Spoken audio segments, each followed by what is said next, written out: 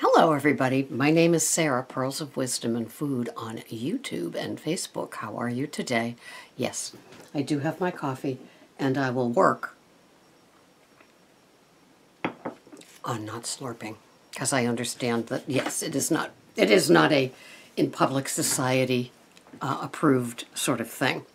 So anyway, try this on for size. Think of this. Do the visual. Having a little sugar or a little bit of a grain, a bread, a cracker, a cookie, is like keeping the pilot light on in your addiction in your brain. Okay? It's like keeping that little flame going. If you don't have sugar and you don't have grains, there's no pilot light. It can't fire up unless you bring in some of those two items in foods. And I think it's a very interesting concept. I watch it at play all the time at work.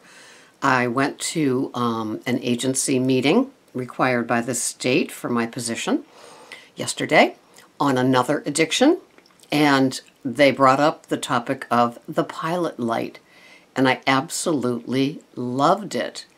And so if you think that you've got maybe one or two pilot lights, one for sugar and one for grains, and it is always going to be lit, it's the eternal flame as long as you keep having those items. And once you have them, they are immediately turned from the pilot light position to a low flame or maybe even a high flame. And when that happens, guess what? You want more, because the only thing that fuels the pilot light is more sugar and more grains. So, tapering off, another symbolic thing for the pilot light, is really not going to work. Having it in safety might not work if you're an addict like I am. My brain lights up like cocaine with grains and sugar. I can't go near it. Could I have those things in a past decade or two or three or four or five, six? Of course, I did. For 60 years I had sugars and grains. And guess what? Metabolism slow down. Weight doesn't come off as easy. Weight comes on a whole lot easier. It gets tough. And so what I'm thinking of with the pilot light is that it has to be extinguished. How am I doing with the slurping? It has to be totally extinguished in order to get a grip on things. And, you know, I've been, of course, watching my food and paying attention to how it makes me feel. And I have olive oils, I have nut butters, I have nuts, and what else do I have that's like that? Oh, Kerrygold butter. And even my tablespoon of brain octane in my bulletproof coffee in the morning, along with Kerrygold butter. And so those are the items that keep me satiated, that tell my brain I've had something that's nourishing and going to hold me and sustain me. And today, for example, I'm having my big salad for lunch with 2 tablespoons of extra virgin olive oil. I'm having the Trader Joe's one, the Sicilian olive oil that I like. And I'm having 6 organic cherry tomatoes as my fruit, a tablespoon of slivered almonds, and a whole slice of the Vermont brand uncured, no nitrates, no nitrites, apple bacon, and a whole slice of that chopped up in the salad. And you know what? I'm in heaven. And I've been turning my taste buds onto having really the dark, leafiest kinds, the baby spinach, baby arugula, and the baby romaine lettuces. And I think I'm fully adapted to the very dark, leafy green taste now. And it's funny, when the pilot light of grains and sugars is extinguished, at least it was for me, the interesting thing is that the sugar craving, the trigger, kind of goes away. And today, for me, when I have my fat bomb at night, it's more like a concentrated fats, not sugars. And it's just fascinating that to me this is like a dessert. It is a dessert. And so it's very, very satisfying, and that's what seems to be working for me. But as long as you keep that pilot light going on the grains and the sugars, you will always have the battle. And just like the video that I recently did, Cracking the Code, if the combo doesn't work getting into the safe, don't blame the safe. So if the combo for what you need for your body is no sugar and no grains, because maybe you're older, maybe you're stalled in your weight loss, maybe you're so tired of hearing about this, maybe you should try it. You can't just have a little. You can't have one drink a day, attend Alcoholics Anonymous, and say that you're clean and sober. You can't just do one shot of heroin at night to sleep better and say that you're clean and sober, that it's now medicinal because it helps you sleep. You can't do that. And of course we laugh at something like that, but think about it. Think about how you might have some self-righteousness about your right to eat the bread or your right to have the sugar, and it really messes with the tummy, messes with your digestion, messes with your metabolism, messes with your weight loss, and most of all, messes with your head, because that pilot light gets put on low.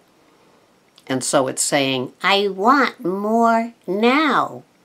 And that's what it's going to say. And nothing's going to satisfy it.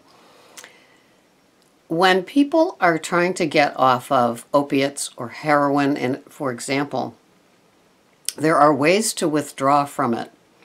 And the cold turkey one is the bear, of course. It's horrible. And if you've ever heard about it from somebody or read about it or even seen somebody like I did when I worked at the jail, it's not pretty. It's horrible. But it's over with after, I don't know, a few days or a week.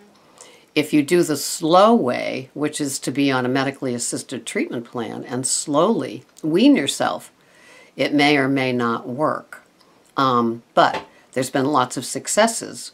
And so for me, it was the same with the grains and the sugar. I could not have a little bit of them in safety because my brain turned on. Last night, I had to prepare for a ribbon cutting with the fruit bowls, and the cookie plates. And so I had to, put these 4 types of cookies on the plates, and there were 3 platters of them for all the people. And they were at my desk in a row like that. And so all I'm doing is smelling cookie. And it did not make me want to put one in my pocketbook, take it home, and pretend to myself and the world that I wasn't going to have one. Were they beautiful and tempting? Sure, because when I buy the cookies, I buy what I'd want to eat. But I didn't have any because I don't want to start that pilot light up again. And it's that important to me. And so I know that having healthy fats and having something to look forward to when I came home from work last night, which was my salad with 2 tablespoons of Evu and 1 tablespoon of slivered almonds. You get the point, right? I do a lot of the same, but it's totally satisfying to me. So by having that to look forward to, I didn't feel deprived that other people were getting to eat the cookies. The fruit even was tempting, but I'm not going to be eating it because I've already had. Yesterday was a double fruit day, I guess. I had a 1/4 cup of chopped up pears and 6 organic grape tomatoes in my salad. Woohoo! Huh? Party down. And, for me, that's the treat. And it's interesting how your taste buds and your head will adapt. And if you knew me before, but most of you wouldn't have seen me, with my head in the chocolate chip cookie dough bowl, forget the cookies, just right into the bowl, I mean, talk about slurping not being acceptable in public. I mean, the way that I ate my sugar and my grains was totally animalistic. I was an animal with that stuff, licking my fingers, and oh my God, it was just, if you saw me, you'd go, and you're a mother? You're a grown-up? Wow. So anyway, be careful of that pilot light because it could be lit with one cookie, one cracker, one slice of pizza, one scoop of ice cream. There are healthy alternatives out there, or not necessarily healthy, but grain-free and sugar-free ice creams and cakes and cookies and things like that if you still want to satisfy the sweet tooth. But if you do become fat adapted, just saying, low carb, high fat food plan, that the triggers will go away. The cravings do diminish. And I was the biggest sugar carb freak there was. And, you know, it took me a long time to get to where I am, but it did happen, and I'm not interested in lighting that pilot light again.